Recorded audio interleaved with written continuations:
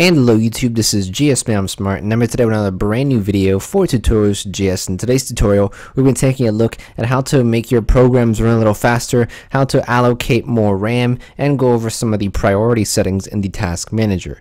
Now, whenever you want to make a program run faster, you have to take into consideration how much RAM your system have. Your random access memory, or RAM, determines how fast programs run, depending on how many other programs you have open. If you have lots of RAM, you can have lots of program open and things will still run smoothly. If you don't have a lot of RAM, then things can slow down a bit if you have a lot of programs open. So how are some ways you can increase the speed of your programs while you still have a lot of programs open? Now, one of the first ways you can increase speed in your programs is by changing the page file size on your computer. Now, the page file size is basically virtual memory. If you go ahead and head over to your control panel, and you can just search control panel on your start menu, then head on over to the system and security section, head to the systems section, then head to the left where it says advanced system settings, and then you can head to, and it's also worth mentioning that here is also where you can see how much RAM your computer actually has.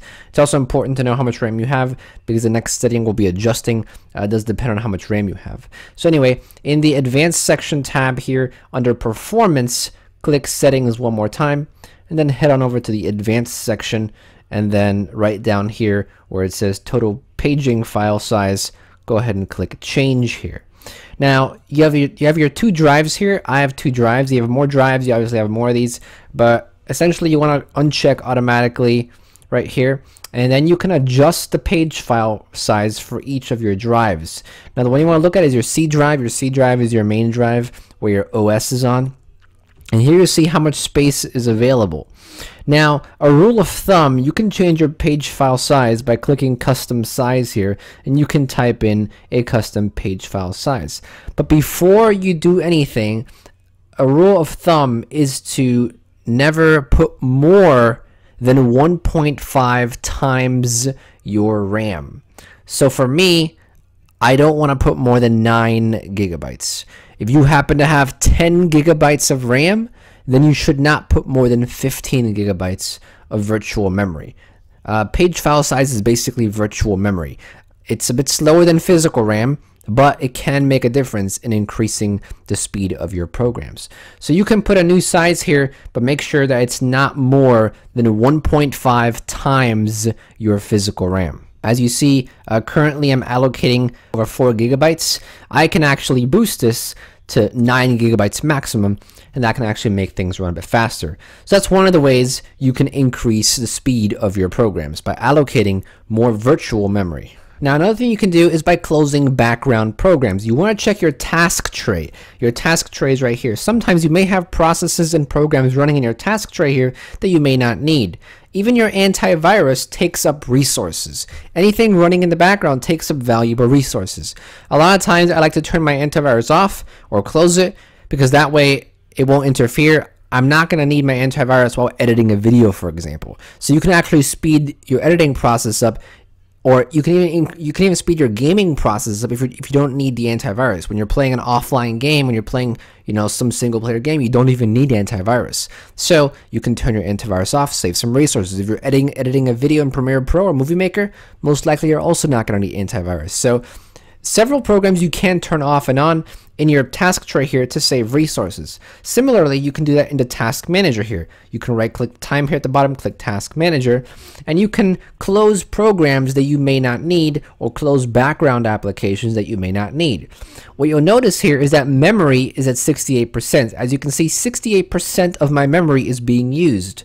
So as you can see, a lot of programs here take up some memory. If I close certain programs, I have Audition open right now. If I were to close this, I'd be freeing up more memory. As you can see, it's going down. So I have more memory for my other programs to use, which makes them run a little faster. I'm also not using Word, so I can close that as well. And the more things you close, the more memory frees up. The more memory frees up, the faster your other programs can run because they have more memory to work with. Now, another thing you can do is go to your services here, and you can actually close certain services that you may not need. So if you go through this list here and actually categorize by description, there may be some programs here that you may not even need, or services that you may not even need, and that can save you some resources. For example, Team Viewer here, I don't have this open, I'm not using it, I don't need this process, I can go ahead and stop this process, stop the service, and it can save myself some resources. As you can see, this is now stopped. So several of these services you can turn off if you don't need them. If you don't know which ones you need or you don't need, you can always Google them, but if you're not 100% sure, then I would just leave them alone. Another cool tip is you can actually sometimes allocate a certain amount of RAM per program. Now here I'm in Adobe Premiere Pro, and a lot of times certain programs you'll see a window pop up and you can actually assign the amount of RAM you want other programs to have available to them. The lower you put this number, the more RAM Premiere Pro is allowed to use, and other programs have to deal with this amount of RAM. So if you want more RAM towards Premiere Pro, bring this number down. If you want more RAM to your other programs, then boost this number up. But that's basically a way to control your RAM allocation. Certain programs have this, other programs don't have this. So it depends on what program you're using. If they have this option available, you can definitely do that. You can definitely use this to increase program speed. And one of the last ways that you can increase your program speed is by obviously buying more RAM that supports your motherboard's capacity. If your motherboard allows you to increase your RAM to 12 gigabytes and you only have 6 gigabytes, you can buy more RAM chips and you can increase your RAM. RAM is not very expensive to buy, it's pretty inexpensive, and it's a great way to increase speeds on your programs. And lastly, I want to go over setting priorities. Now, if you head to your task manager and click details here, you'll get a list of all the programs that are running. Now, what you can actually do is set a priority for each program. Say I want my Adobe Premiere Pro to not take up so much of my CPU. If I right click it and I click set priority, you'll see that I currently have it set to normal. Now, setting priorities is only really good if you are using 100% of your CPU.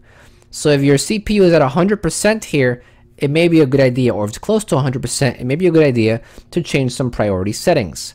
Now, I do not recommend setting it to above normal, high, or real time, because it can mess your computer up. It can stop some other services and programs from running that need to be run. So setting priorities is really only good for lowering the priority, and it's really only good if your CPU is at 100%. If your CPU is not at 100%, changing priority will not have an effect, because what changing the priority does, it's basically telling your CPU that, hey, I want to give a certain program more time for it to get done what it needs to get done. So if you're not 100% CPU, it's not going to make a difference, because every program is using a set amount of CPU. It's not going to use more if it doesn't need to use more. So if Premiere Pro needs to use a set amount of CPU, then that's how much it's going to need to use. If you set it higher priority, it's not going to use more CPU because it doesn't need to use more CPU. So let's just say you are at 100%. Say you're at 95%, 99%, you're rendering a video, but you don't want Adobe Premiere Pro to take up all your CPU, hogging all your resources. You still want to browse the internet, you still want to play a game. So what you can then do is go to your details, set Adobe Premiere Pro priority to below normal or to low. That way the CPU is able to give more time to the other programs like Google Chrome or like a game you're playing, while still being able to render a video in Premiere Pro. So it allows Premiere Pro to still do what it's doing, but not take up so much of the resources and allow you to do other things more. So it's really only good for lowering priorities and speeding up the other processes and speeding up the other things that you're trying to do if one program is taking up too much of the CPU. Other than that, those setting priorities really doesn't do anything else. So just wanted to add that to the end of the video, because that is something that some people may confuse. Sometimes they feel like if I set a higher priority, the program runs faster. But that's not really the case. The program doesn't really run faster. So that's pretty much all I wanted to go over today. Hopefully you enjoyed the tutorial. Hopefully you learned something, and hopefully you found it informative. If you did, go ahead and leave a like on the video. If you have any other tips and suggestions on how to make programs run faster, you can definitely leave them in the comment section down below. We're all here to learn. It'll be great to see other tips. If you have any questions or comments, go and leave in the comments section below as well. I'll be answering any questions you have. I'll be down here talking to you guys as usual. And if you haven't subscribed to the channel yet, go and subscribe. We have plenty of other software tutorials, tech tutorials, computer tutorials. We have tutorials on designing, editing, video editing, image editing on Photoshop, Premiere Pro, Audacity, GIMP, lots of cool stuff on the channel. If you're interested, go ahead and subscribe. We'd love to have you on board. And if you'd like to donate $1 to my Patreon page, anything as low as that is very helpful and very much appreciated. Click the card in the top right corner of the screen and we'll bring it to the page. And if you want to check out my vlogging channel, the music channel, the advice channel, channel or the gaming channel. Links in the description as well as on the end screen. That's pretty much it, guys. Hopefully you guys are having a good Thanksgiving. This is GSmaniamsmart, and I'll be back sooner than you think. Don't go anywhere.